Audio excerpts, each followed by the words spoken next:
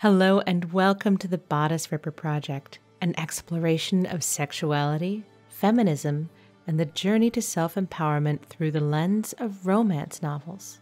I'm Maren Montalbano, opera singer, coach, and writer. In this episode, I talk about my one-woman show, which just closed at the Philadelphia Fringe Festival this past weekend, and I'll read a deleted chapter from Educating Emily, the story I wrote for the one-woman show. So make yourself comfortable, loosen your bodice, and let's begin.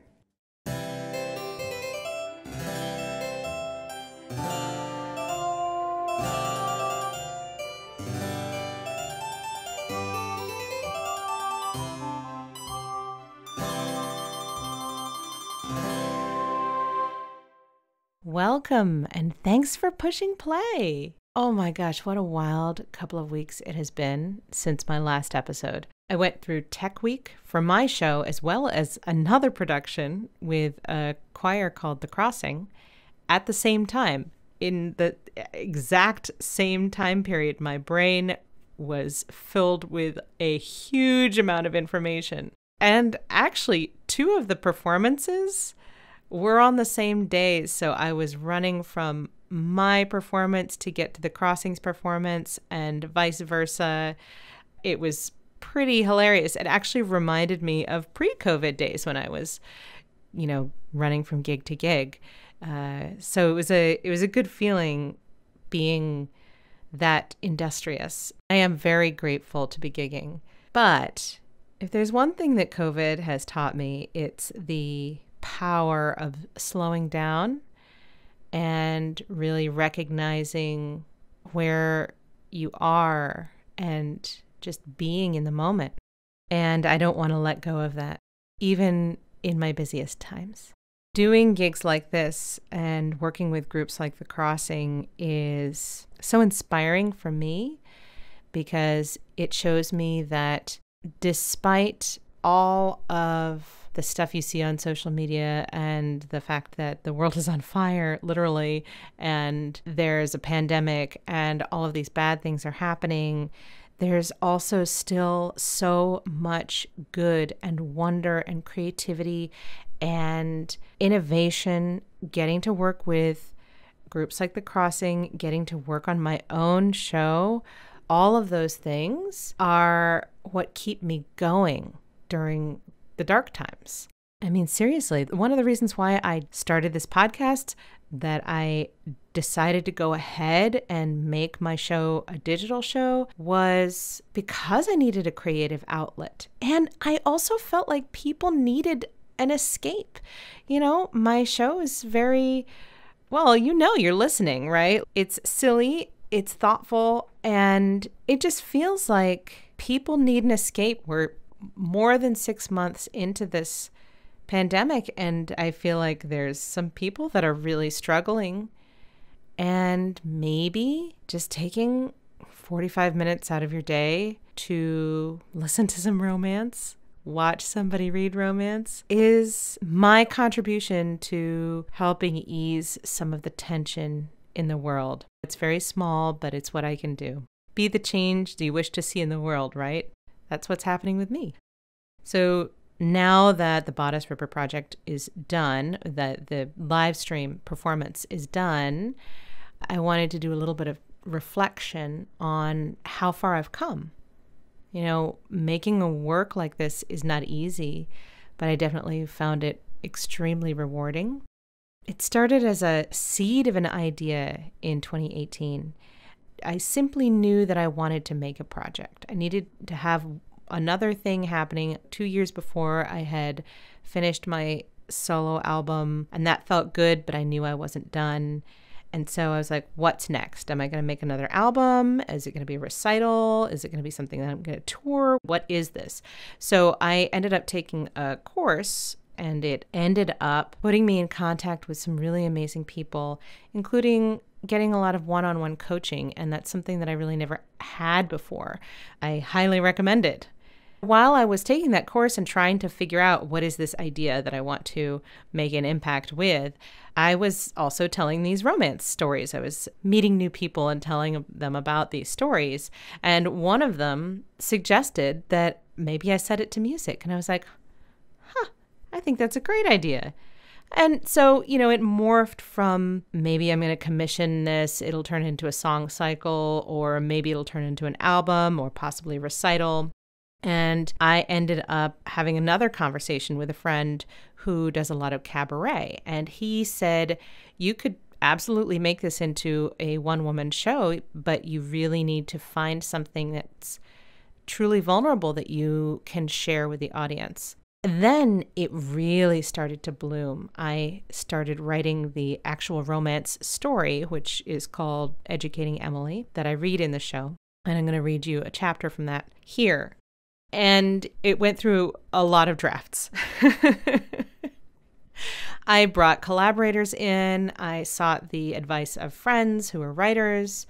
And I got some really helpful comments on my drafts. And for those of you who are considering your own works, especially if you're writing, constructive criticism is so helpful. It's super important that you remember to keep yourself open, because there is also a lot of resistance that comes up in this process that will make you feel insecure, or that possibly the criticism that you're getting is not constructive, all of that kind of thing. If there's any kind of advice that I can give right now, it would be really just keep yourself open. The people who you are talking with, who are giving you their thoughts, they want you to succeed. Some of the best advice that I got while creating this was, and this actually came from a couple of different people who have done shows that have this level of vulnerability to them, is that it was very important that I have emotional support, especially getting closer and closer to the performance.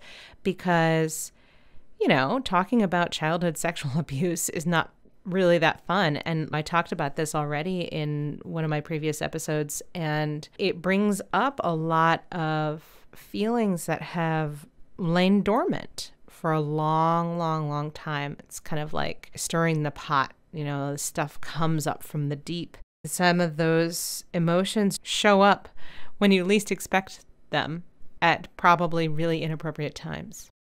So having the emotional support of my coaches, my friends, my husband has really been the thing that's carried me forward with strength. I know that I was able to transmute that pain into something really beautiful and hopeful. And I'm so grateful to my past self for taking the time to make that transformation and do it with care. So what's next for me? I still have a few more episodes left in this season of the podcast, so I'm not going to leave you just yet. I know this episode is coming out a little bit late, and honestly, it's because I needed time to rest after my big weekend, and I'm fully honoring that. I'm not ashamed of taking care of myself, and you shouldn't be either. I have some pretty exciting stuff planned for season 2, including interviews with authors, composers, and other creatives who are working on their own projects. And I am going to be launching an 8-week course about taking performance projects out of your head and putting it out into the world. I will talk a little bit more about that in the next couple of episodes. It's starting in a couple of weeks. I am already really excited about the group that I've got enrolled at the moment. I'm very happy to expand. It's really for performing artists who are starting a creative project, but they're really at the beginning stages and they don't know how to make it into a reality. The quarantine has been a time for reflection. It's been a time to go inward. But the thing that's kept me from getting lost within myself is having a creative project, something to really bring me joy and bring joy to others. I'm curious if that's you. Have you been working on a creative project? Some kind of performance or something that sustains you and really brings you joy, even in the darkest hours? I really want to know. So now on to the story. The story that I'm going to read is a lost chapter or deleted chapter from Educating Emily.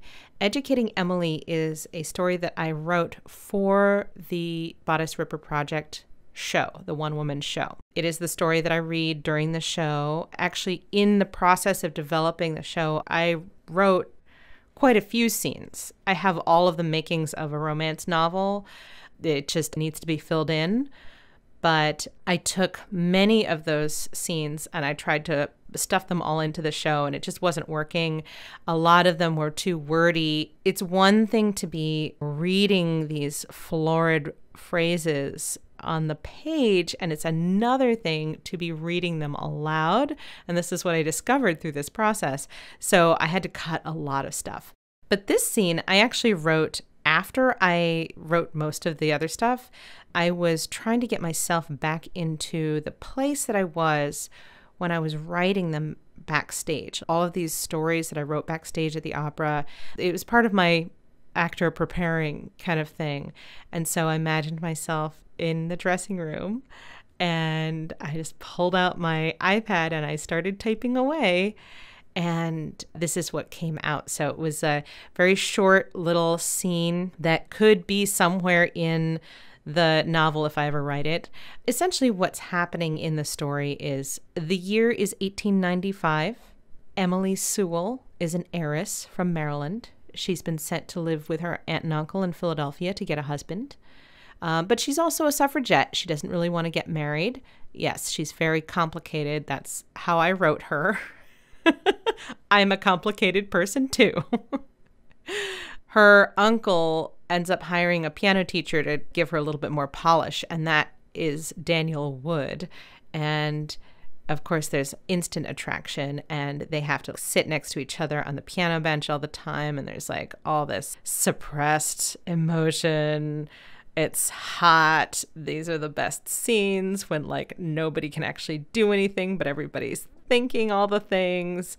Is completely forbidden because of class differences. In this little scenelet that I wrote separately, the deleted scene, it takes place on the main line, which is kind of a suburb where all of the rich Philadelphians, especially in the Victorian age, have their country estates. So Emily's been invited for a weekend in the country. This is a big trope with romance novels. Some of them have the best love scenes when the two lovers are caught outside of their comfort zones and they kind of feel like they can get away with a little bit more. So without further ado, I bring you Educating Emily, the lost chapter. Emily awoke to the smell of burning wood. She had fallen asleep on some pillows in the folly, having escaped the Lippincots and their tedious conversations about marriage. She was beginning to regret accepting the invitation to the main line for the weekend. Smoke drifted towards her, and she coughed. Had someone started a campfire nearby? Emily stood up cautiously to investigate. Sure enough, not 6 yards away from her in the meadow below sat a man facing away from her, feeding a small campfire with twigs. Not just any man. It was Daniel. Emily's heart skipped a beat. What was he doing here? 1,000 thoughts filled her head at once. She wanted to smile, frown, scream, and cry. So all she did was stare, mouth agape. He was dressed much more casually than she had ever seen him. His jacket was nowhere to be seen, and the sleeves of his shirt were rolled up to his elbows, exposing his muscular forearms. The flickering shadows emphasized the angles of his chiseled jaw, fuzzy with evening stubble, and Emily had the urge to run her hand along his cheek. He leaned forward again, poking at the fire, and she saw how his trousers clung to his sculpted thighs. That sensation was beginning to wash over her again, one which only happened when Daniel was near. Heat was building in her womanhood and radiating out to her extremities. She imagined what it would be like if she just ran to him and threw herself into his arms. She sighed in pleasure with the thought. He turned towards the sound and saw her. They stared at each other for what seemed to be an eternity. She opened her mouth, but no words came out. He grinned mischievously. "I thought I'd take the weekend to do some camping," he said with a shrug, "and the Lippincotts kindly allowed me to use their estate." She cocked her head, arms akimbo. "You came to check up on me." "I might have been interested in how your suitors are getting along with—" He paused to stare as she picked up her skirts and barreled towards him down the hill, launching herself into his arms. She wrapped her arms around his neck, pressed her cheek against his chest, and squeezed, listening to the rapid beat of his heart. "You came to check up on me." His arms held her close as he stroked her hair, his hand unconsciously caressing the curls at the nape of her neck. Neither spoke, but their bodies communicated without words. Emily felt her heart beat in time with his, and her breathing became shallow. The feel of his bare hand on her bare neck made her want more contact with his skin. She leaned back to look at him. He was staring at her, his eyes dark with passion and concern. "You know this isn't—" "I know." He dragged his hand softly along her jaw and tipped her chin up. She opened her mouth and he ran a thumb along her lower lip. His electric touch lit up her body and she sighed, relaxing into him. With a growl, he leaned forward and captured her mouth, first tasting her delicately with licks and nibbles until desire erupted within her, and she returned his kiss with all the wantonness of a woman of the night. And I will leave it there. Join me next time as I begin reading Parisian Pleasures, a story I wrote during a production of La Traviata. He lowered his head to steal a kiss, and Babette could feel her hands slide slowly up his muscled shoulders to entwine themselves in his hair. I have a couple more things I want to say about my Fringe show before I take off. First of all, I am so grateful to those of you who did show up. I really appreciated all of the inspired, enthusiastic engagement, and I just simply had a blast. You really made my weekend. You made my whole year. Seriously. If you missed the show and you're like, Maren, what am I going to do? How am I going to be able to live? I've got your back. I have all of the replays available for purchase for $15 on my website, bodiceripperproject.com. And on the subject of gratitude, even though this was a one-woman show, and I did a whole bunch of stuff myself, including being my own tech crew and trying to figure out lighting and setting up my costumes and being a wig person, I could not have done it without the support of the people with whom I surrounded myself. Particularly my director, Vanessa Obwehi, and my composer, Melissa Dunphy, both of whom really truly understood what I was trying to achieve and put the best of themselves into supporting my vision. And I also could not have done this without the help of my coaches.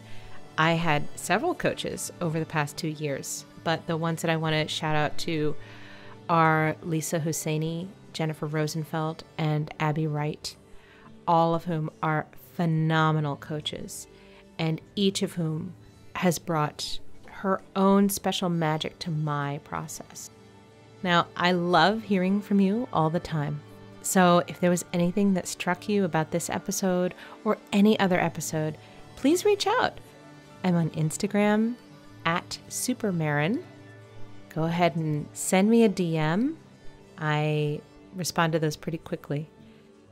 And remember, if you want more live stream goodness, head on over to bodiceripperproject.com and purchase yourself the all access pass for $15. All right, see you next time. The Bodice Ripper Project is a production of Compassionate Creative and was conceived, written, and edited by me, Maren Montalbano. The background music during the story was written by Melissa Dunphy and performed by Grant Loehnig. And the theme music was written by yours truly. If you liked what you heard, I invite you to give this podcast a 5-star rating. I'll see you next time.